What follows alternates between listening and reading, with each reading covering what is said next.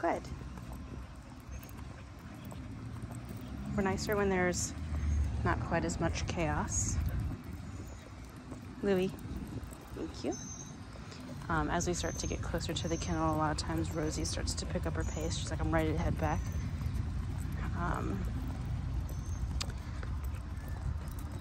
But other than that, a lot quieter.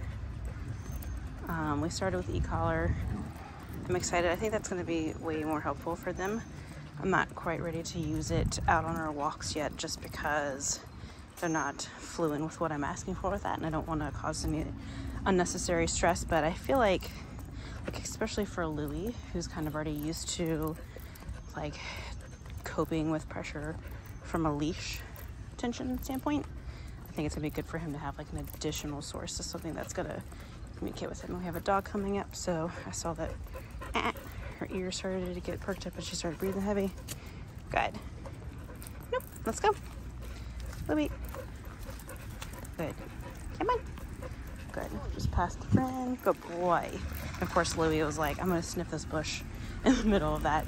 So I'm trying to communicate with her and then trying to, well, also tell, nope, come on, Louie, not to pee on something. We have a friend over there. Good. Hey, let's go. Good job, guys. Good. Much better. Okay, wait. I have a rock in my shoe. All right, let's go. All right. Hey, wait.